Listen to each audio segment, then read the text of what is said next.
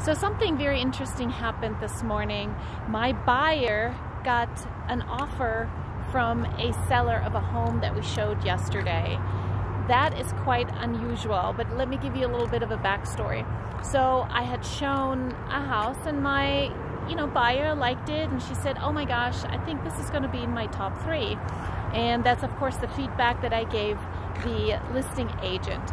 And the listing agent said, my seller is just really motivated, and just if it's a price issue, just make us an offer.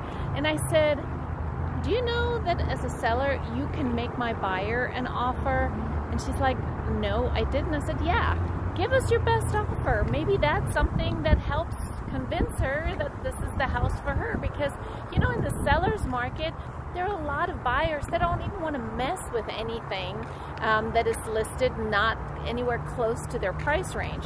Now, she could afford the house, but the question is, does she really want to pay that much? So she's like, it's too much, I like it, but so that offer was submitted to her yesterday, and she takes a few more days to figure out if she wants to accept it or not.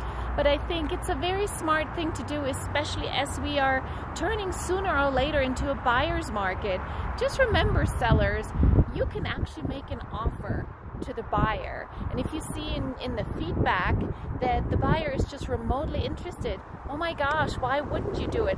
Worst case scenario is that you don't have a buyer, which is the same place that you were before. So if you have any questions about that, I'm here.